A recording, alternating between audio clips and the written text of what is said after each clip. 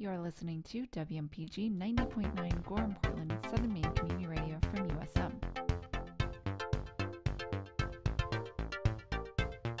Live from the Orion Cygnus arm of the Milky Way galaxy, this is Scientifically Speaking, a weekly half-hour program devoted to alien curiosities, and I am one of your hosts, Sarah Chang, and joining me, as always, is Bernie Ryan, DJ Star Watcher. How are you, Bernie?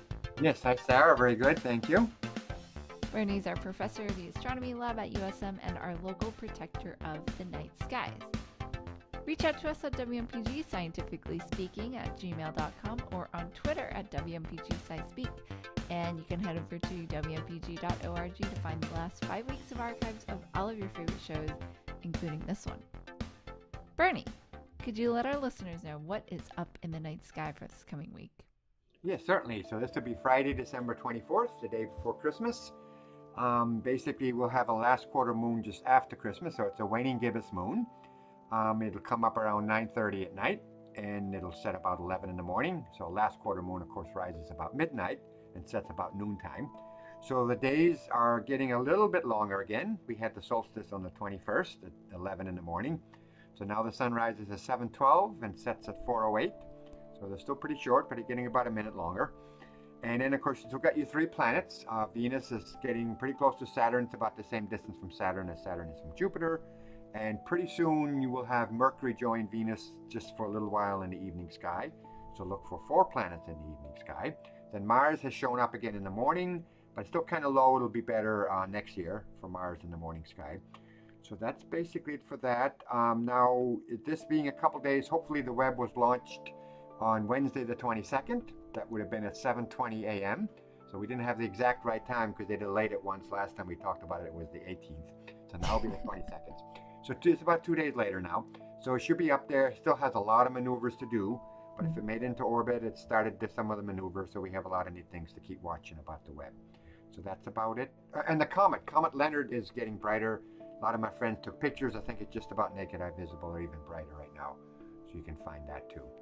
That's it. Ooh, exciting. Wait, yeah. Where do you see Comet Leonard? It moves a couple degrees per day. I mean, I saw some good pictures. It'll be near the planet Venus. It was a morning object until recently, and now I think it's switched into an evening object, making it a little bit easier to see. It's really low on the horizon, and it might keep getting brighter, but I think after about another week, it'll get fainter again. Awesome. Yeah. Thanks, Bernie. Yeah, you're welcome. And if you couldn't take notes fast enough, you can also check out the monthly What's Up column in the Portland Press Herald.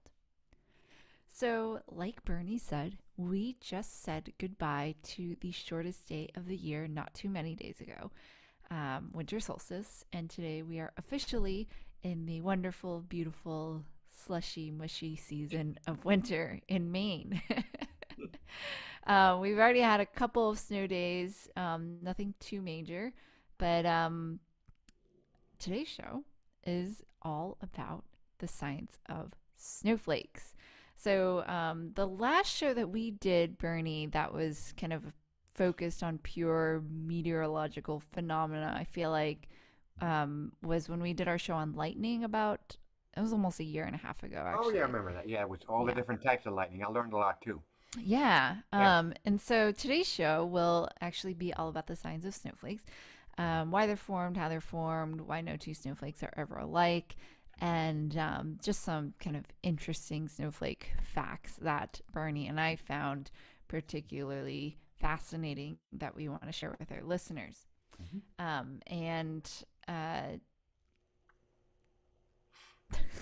What? I just blanked out for a second. Oh, okay. You're not getting old. I'm supposed to be the one getting old. Okay, so we know that snowflakes, superior snowflakes, are actually found in the chilliest places. Wind and other conditions actually can kind of rough up snowflakes quite a bit. But one of our very own American scientists, physicists, is Kenneth Librecht. Yeah, Lebrecht, I guess, yeah. Yep. And he's a physicist at Caltech who is actually an astrophysicist at heart. He's actually been a snow enthusiast for many, many, many years, probably a couple decades now. And he's done a lot of research and just kind of, his work with snowflakes is really purely scientific endeavor. There's really no benefit, I guess, is the way he describes it, to how understanding how snowflakes form. But his insights do give us more information about the process of snow crystallization. So, Bernie, Yes. you have studied snowflakes informally yourself. Hmm. Could you give our listeners a little bit of a breakdown of why, and how snowflakes are formed? Okay, yeah, just a few more things about Ken too. He has written 7 books on the subject, and he has over 10,000 images that he made and created from his work in his lab. And he was a consultant for the movie Frozen. So he had to make very realistic, on they are real snowflakes, but they didn't just find them out in nature. He can kind of recreate them. So he's a very good person to kind of go to as the expert. So yes, I wrote a paper about this, comparing, well, snowflakes in a snowball to a stone and a sea urchin, and kind of juggling it to get a sense of the gravitational field of the Earth, how the snowball would be melting, and then the rate and all that. So what I discovered, it was, even before we just watched what Ken was talking about, is the perfect example of six-fold indeterminacy. So it's basically a six-fold radial symmetry, and we can get into some of the details why a crystal grows. Any crystal, it could be quartz, doesn't have to be a snowflake, would grow that way for certain physical reasons. But the indeterminate part is kind of neat, because it would never form exactly the same way, even though there's no DNA, there's no blueprint it'll form around. Basically, a snowflake forms like a raindrop around a little bit of dust in the atmosphere, and Mhm. then because it's supersaturated, it'll get cold at certain temperatures and then start forming. So to really see this, Ken Reed did all this in the lab, and then he got into a lot more detail. So basically, there's many different types. Ken thought about 40 or 50 are enough. Some people had come up with 108 different kinds of structures for snowflakes, and Ken said, "Well, that's just too much. I mean, a little bit overlap." But even 48, I thought maybe there were 5 or 6. Even when I did my paper back in school a long time ago, I didn't know that there were that many. Okay, so you have plates, you have dendrites, you have needles, columns, which could be hollow or capped. You have solid prisms, thin plates, solid plates, sectured plates, dendrites, bullets, cups.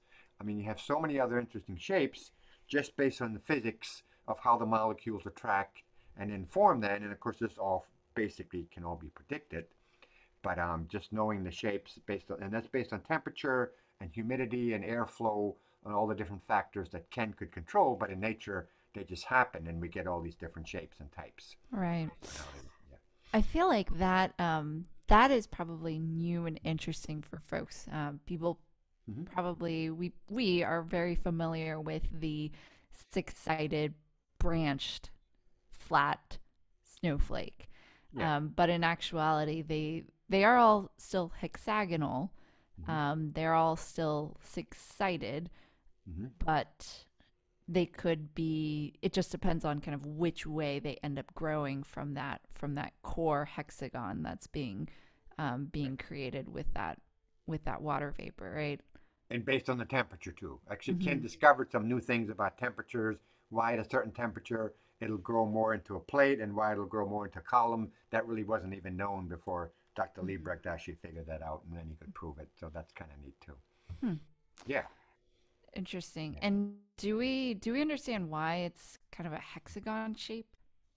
Yeah, well, it's like a crystal. I mean, it's basically, it's hydrogen and oxygen. It's water vapor. So hydrogen is a little bit positive, oxygen a little bit negative. There's 2 hydrogens and 1 oxygen, so they have to attract. And then there's some rough edges, and it'll be that six-sided shape, which is the most efficient shape in nature. Beehives and hexagons. And then as it roughs up, it can grow in that direction. And if it's smooth, it can't grow in that direction. So it'll just form Mm-hmm. itself like that. Again, the neat thing is it's without DNA or a blueprint, but it is obviously following some laws. It's not living per se, but it almost looks living when you can see that forming. So that's how it has to form the 6 sides. Yeah. Yeah. Yeah, it's interesting because Mm-hmm. so like you were saying, the plate-like crystals will form when temperature and humidity levels allow most vapor to basically diffuse to the edges. So if you can imagine, you're starting with a flat hexagon um, plate, if you will, Hmm. very, very small. But you're starting with this hexagon base shape. And then if the temperature and humidity levels are correct, the water vapors could diffuse to the edges and start growing outwards, which would then create the snowflake that we're all used to. And then if they are kind of the right conditions for columns, they will then kind of grow up and below that hexagonal plate that we're starting with, and that's how you can Yeah. get your column formation. Right. Interesting. Another star player in the snowflake world Hmm. is from Japan, Hmm. Ukuchiro Nakaya, Yeah. who he did an extensive systematic study in the 30s and 50s, Hmm. 30s, 40s, 50s, to kind of just studying the different snow crystal types. I think he was probably one of those who had over 100 different Yeah. types. Ready for Ken. But he was also able to produce snowflakes in the labs by the time he hit the 1950s. And he used single rabbit hairs to actually suspend frost crystals in cold air through refrigeration. Mm. And that encouraged growth into snowflakes. And he just changed the humidity and temperature, etc., to grow the plate and columnar shapes.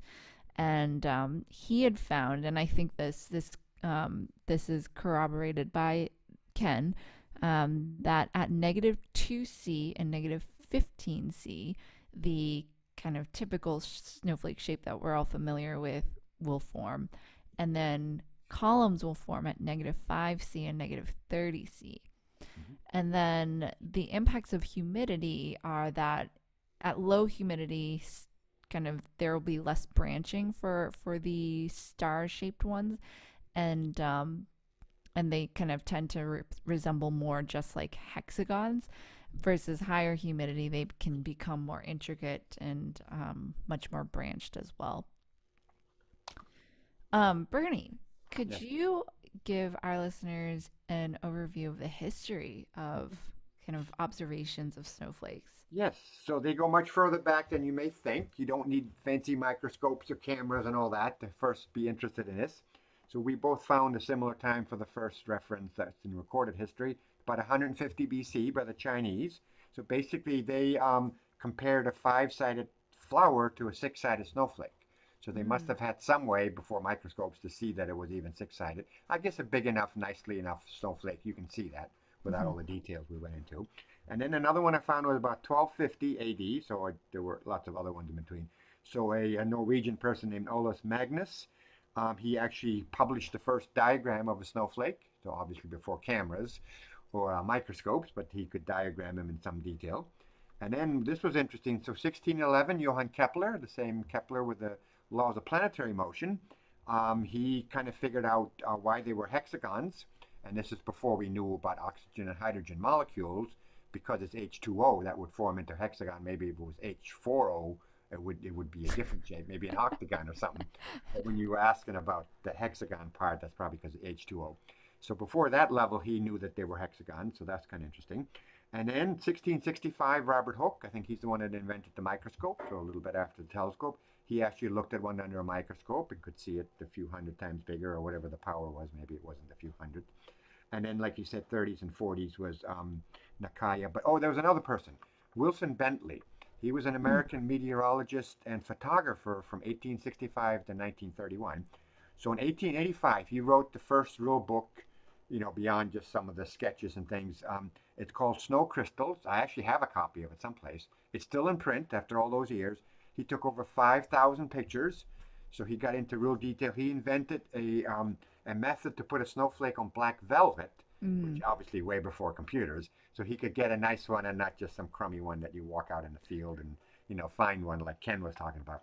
So I he don't think that's too different from how Ken takes his photos in the no, but he wild. was remember he had a cardboard and he'd walk out in fluffy Yeah, he had snow. like a piece of foam or something. He would keep brushing them aside, and literally one in a million was good enough to bring in and do something with. Mm. Yeah. So then he didn't talk about the black velvet technique, but that was Wilson Bentley in 1885. So that's really the first modern. And then we have some other Japanese people, and then we have Ken Brecht, and that's pretty much it for the history. A short version of the history.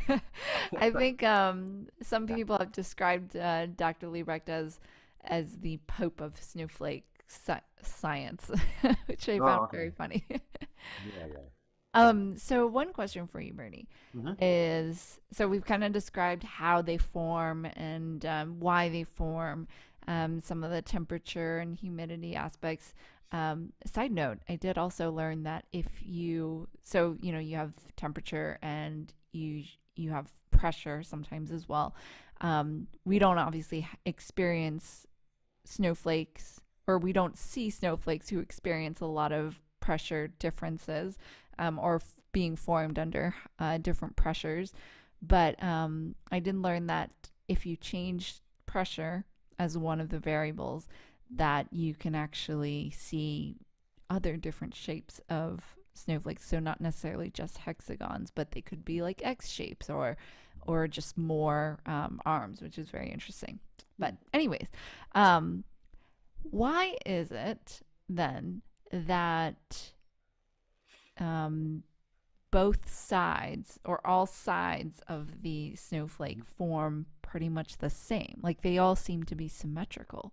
Oh, yeah, that's a good point. You can actually mention that because it's not like they're communicating with each other and they kind of know how it forms. It's just that they're meeting pretty much the same conditions and they would have to form that way. And again, it would be six-sided based on the structure of H2O. So it Mm-hmm. looks like it could be alive or living or have DNA and communicating and all these neat things, but it's just following the conditions. And he could totally predict, he could turn up this thing or that thing and make the crystal form in exactly the way. And all six sides within that millimeter would do the same thing. I suppose if he had changed pressure on one side and the other, then he could make one side grow in a different way. So they do that because they're following whatever that fundamental law is beyond that that whole applies for that. But every snowflake different when it's falling through the atmosphere because it's meeting slightly different conditions of Mm. temperature, pressure, wind speed. Obviously, the pressure is higher right at the surface. That's how you get hail and thunderstorms. You get ice and it falls, and if it's bigger, it'll fall many times, like 5 or 10 times inside the thunderstorm. It'll turn into golf ball or baseball versus just a pea-sized piece of hail may only fall twice versus falling 20 times. So you have all these other neat factors at work, and that, of course, every little piece of hail will be a little different. Ken said actually any two of anything with any complexity will be a little different. Two Yeah. trees, two people, two grains of sand. So that, I mean, obviously you would expect that, but they do form under the same. It's a positive feedback loop the way they form, which is interesting too, because that's important in climate change and all kinds of other things. These feedback loops, and that's what Sure. you're watching in real time with snow crystals. And you can relate that to other crystals like quartz and all kinds of neat salt crystals, so on. Yeah. Yeah, it's you know, eh, the forming of the columnar crystals, they kind of Hmm. remind me, just as you were talking, of Yeah. the basalt columns that we see. Oh, Mm. that's right. Right? Are Yeah, those? on the coast of Maine there that we talked about with Yeah. Swanson. Mm-hmm. Yeah. Mm-hmm. And there's a Yeah. few places in the world, I think France and some other places, Mm-hmm. where they have these really neat columns that are like huge, not just little ones like we have. They're Mm-hmm. like 100 feet high. Mm-hmm. That's right. I'm sure it is the same structure because rock, after all, basically, it forms the same crystals. There's not like they're growing in a cave, like with something. But the cave being maybe the whole Earth, and of course rocks are lighter than iron, so they're not at the center of the Earth, and all the other neat things you get in the different types of rocks. Yeah, that's the six-sided crystal, exactly. Yeah. So, one of the things I'm looking forward to, and I hope that, this is also studied as we venture outside of our our own planet. Hmm. But I did look into snowflakes on Mars. So we Hmm. do know that it snows on Mars, and you do see those snow caps on the planet. Hmm. Um, but what was very interesting is because Mars doesn't have an atmosphere like ours, the snowflakes on Mars are actually much smaller than here. Hmm. They actually have roughly the same diameter as a human red blood cell. Hmm. That was reported by one study, and they were able to by some of the orbiting spacecraft, they were able to calculate the size of those snowflakes on the red planet, which are mostly carbon dioxide rather than water. Mhm. And they kind of referred to them as this was from MIT, uh, Dr. Carrie Cahoy. Kind of referred to them as being fine particles and not flakes like they are here. Mm. And if an astronaut were standing amongst particles falling onto the Martian surface, they would probably see it more as fog because they're so small. Right. So I do wonder, though, I don't know if anybody has actually sampled a snowflake there and seen what it looks like, but I am curious if it follows a similar pattern, because if it's carbon dioxide, it might be different angles, so it might not be hexagon shape. I don't know, but Oh yeah, CO2 versus mhm, H2O. Well, you mhm. still get, yeah, but you get one and two. It might still be three, so it might still be six. But Could that's a good be, point. yeah. It may not be hexagonal. Yeah. Yeah, I mean, I did try to figure out like what they meant by, it's funny because my background is material science engineering. We learned all about lattices, but it's always kind of confusing how the math works out because hydrogen, dihydrogen oxide, so H2O, has an angle between the hydrogens as about 108 degrees. 108 degrees. Yeah, Yeah. exactly. Exactly. And Yeah. but the interior angle for hexagons is 120. Hmm. So it isn't like the molecules are just kind of holding hands, but there's some kind of angle that is being formed between each hydrogen atom and each oxygen atom, which is allowing it to form at 120. And these aren't like flat. The molecules are all kind of facing different directions throughout the lattice, but somehow that forms with their hydrogen bonding. Somehow it forms that shape. Hmm. Oh yeah. And yeah, but the neat thing about Mars, obviously, yeah, they would be smaller, but we've actually watched ice melt on Mars. We had a mission called Phoenix that went near the Martian North Pole. Oh, nice. We watched it melt in real time. It was like on the surface and it melted. So I don't know if they studied the crystal structure. Maybe that wasn't one of their objectives. Did it melt into vapor? Yeah, it's Okay. sublimate. Yeah, right. Okay. So Okay. it was too cold. It wasn't liquid. Yeah, they didn't have a liquid pool of water left. It was vapor. And then of course the South Pole on Mars is mostly carbon dioxide or dry Hmm. ice, and the North Pole is mostly water ice. Hmm. So I guess we could study that in some more detail. But it makes Yeah. sense it'd be smaller, and I don't know if it'd be six-sided or not. That's true because Mars is what little air they do have is mostly CO2 as it is to begin Hmm. with. There's almost no Yeah. oxygen. Yeah. And I think it's also really important. I know you mentioned this, but I just wanted to make this clear for our listeners that there's a difference between how snowflakes are formed and how we form ice, like putting water in the freezer and then forming ice. Hmm. Snowflakes are literally going from vapor to solid, whereas what we're doing is liquid to solid if by making ice cubes, and that's a really key difference as far as how these are Oh yeah, good made. point. Like the supersaturated water vapor into Hmm. solid and not Yeah, liquid it's to super solid like ice. cooling. So it's not like ice. Yeah, it's super cooling. Exactly. Yeah. So one other question that Yes.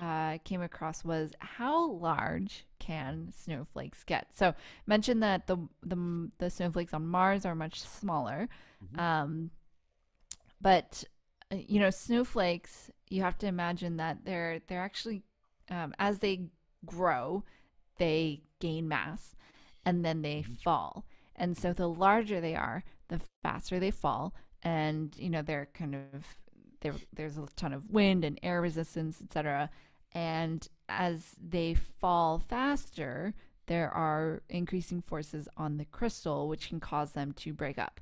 And so larger flakes also have a higher tendency to collide with other flakes. So, a lot of snowflakes actually may not make it. And, ice crystals also just tend to fall out of their region where growth is most favorable pretty quickly. And so they stop growing at some point just because of that. And I believe the largest pristine snowflake observed Hmm. has been on the order of 1 centimeter. So Oh. that's actually quite large. Hmm. Um, that like you could actually see that. Hmm. And then the largest observed aggregates of snowflakes is on the order of 5 centimeters. So, um, to give a also because you were mentioning hail, the largest hailstone was around a basketball size. So Yeah. it's kind of the clumps of them. But yeah, so largest snowflake on the order of 1 centimeter. I did not get how large your average snowflake is though, It's but about a little over a millimeter, I think, yeah, a little bit. because they're as thin as a razor blade if they Mhm. grow that way out, from the plate. So they can be really thin, but the average one was, I think, over a millimeter, 1 or 2 millimeters. You could see it, Mhm. obviously. Yeah. Yeah.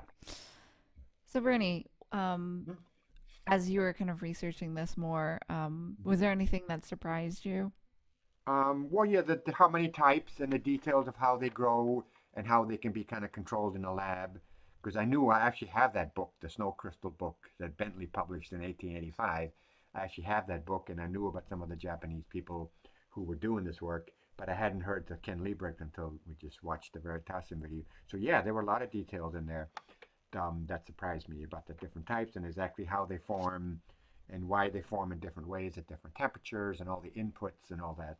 So yeah, we were always learning new things about that. Yeah. Why do you think we should care about Yeah. snowflakes? Well, I think we should. I mean, as even Ken Liebrecht said, because he studies black holes and the rings of Saturn and stuff, and that may not be as useful, but we should care because they're very artistic and beautiful, and they can inspire us. And they're right here. We can do it ourselves. We can't walk through a black hole or walk up to the rings of Saturn, but so they're I think much more practical and beautiful. And we can create them. We probably all made little cutout paper when we were in third grade or whatever for snowflakes. And now with the Christmas season, that's perfect. But we should care, and even I guess the indigenous people, they had different like 50 different terms for snow because basically the Inuits, I mean, they had all the different types of snow, so it means a lot more to them. And now we'll be able to appreciate snow better too, not like we had some ice today and so on, and we get big snowflakes, and just to be more aware of that and appreciate the beauty of them and so on. Sure. I did find it really funny that Ken, in one of his books, so he has written lots of books. Mm-hmm. Actually, one of his recent papers, um, which is called A Quantitative Physical Model of the Snow Crystal Morphology, uh, he basically describes in depth how water molecules and their movements at freezing are influenced under different conditions as they develop into the hexagonal crystals that we see. Um, and so he has put out a lot of manuscripts, a lot of novels, a lot of kind of popular science novels about snow and snowflakes. And he's often asked by his audience, like, about this endeavor. What is the purpose of this? And one of the quotes from his book is that I learned early on to always inform my audience that I have never spent any of their tax dollars on snowflakes. And I just, I mean, I find that a little bit sad, because what I love about this, what I love about Ken and all the folks that have come before him, is it is purely kind of a scientific endeavor, just a pure like desire to learn about how and why things are. And if you see some of his images, they're beautiful. Yeah. And so like you said, it's artistic, and we learn about how crystallization works. Mm-hmm. Yeah, I think it's more practical than black holes, like he said. Mm, But yeah, yeah, but he also was amazed at what he could learn and how he could get and control them and predict the future in a sense. right, right. And yeah, the tax dollars is interesting because maybe they should spend some tax dollars and we can put even more into it or other aspects, maybe even more the molecular or the quantum level of the snowflake. There's no limits to where we can go with the Yeah, for research. And then we sure. could apply it in other ways beyond just art. Maybe we could make maybe superconducting materials at zero Kelvin. I mean, all kinds of other things we could do. Electricity, whatever. Yeah. Yeah. So, for the sake of science, we hope it snows soon. Well, yes, I'm sure it will. You've been listening to Scientifically Speaking here on WMPG with myself and Bernie. Stay tuned for Something for the Weekend with Anella. And from your favorite nerds, just a reminder to vaccinate, to mitigate, and then we can all congregate.